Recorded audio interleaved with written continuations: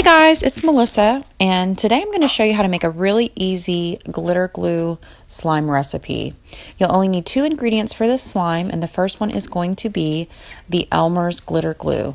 Now you can use whatever color that you like. My favorite is this really bright, vibrant purple color, but they also have pink and blue and a whole bunch of other colors.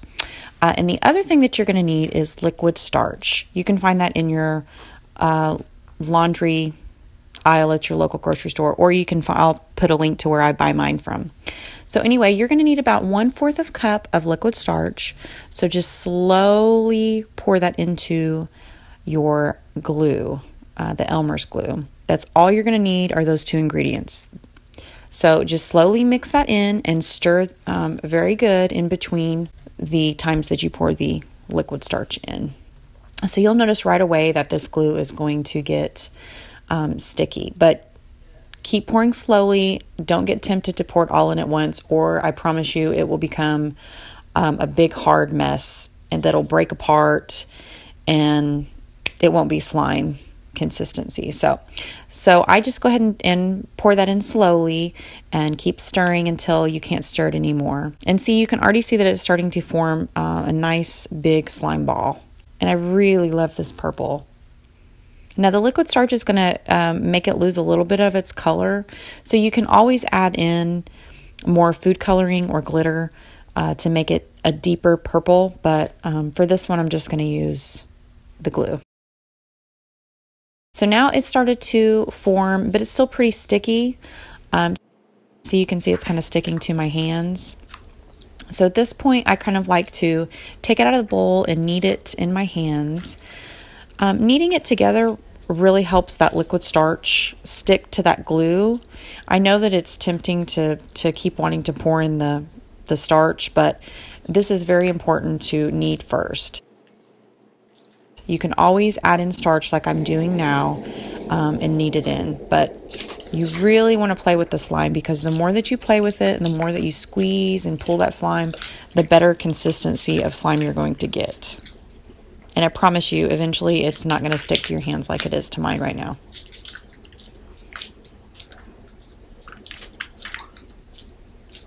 Okay, so now I've put it back into the bowl because it's a little bit easier to add that liquid starch.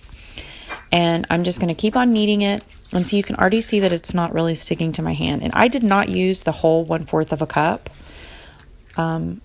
It just really depends on what kind of consistency of slime that you want. I like mine to be a little bit firmer, but some people like their slime a little bit runnier. So you just pour in the amount of starch that you like. And so if it kind of sticks to your hands, I like to take that slime and just you just can kind of press it around on your hands and it'll pick that glue up that's stuck to your fingers. But see, now it's become a very great squishy consistency. It's still kind of sticky a little bit, but I'm just going to kind of knead it a little bit more. Because again, if you add too much starch, I promise you it'll ruin it. Oh, look at those swirls. Oh, it's so pretty. And see, I didn't add anything to it, just the glue that came in the bottle. So even with that, it's a beautiful color and very glittery. You can see all that glitter inside of the glue.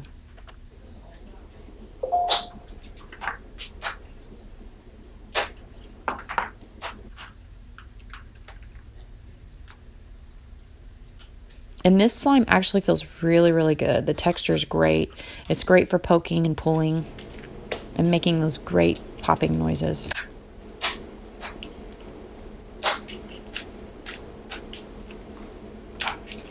I'm really, really impressed with how this slime turned out. I mean, it couldn't get more easier than the 2 ingredients. It's not sticky at all. I think next time I'm going to try and add in some food coloring and maybe some additional glitter just to kind of give it a little more vibrant color. But even if you didn't want to do that, it's still beautiful.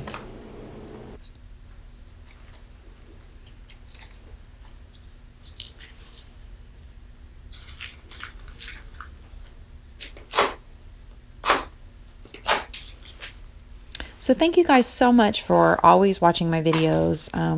I hope that you will hit that like button because that helps me to make more videos. And I also hope that you guys subscribe.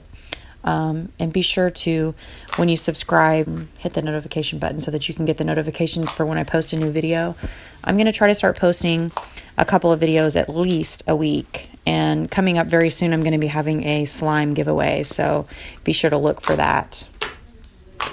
And I love talking to you guys. I love hearing all the comments and the suggestions. So make sure that you keep those coming. I really do read all of them. And I'd love to hear what kind of slime you'd like to see me make next.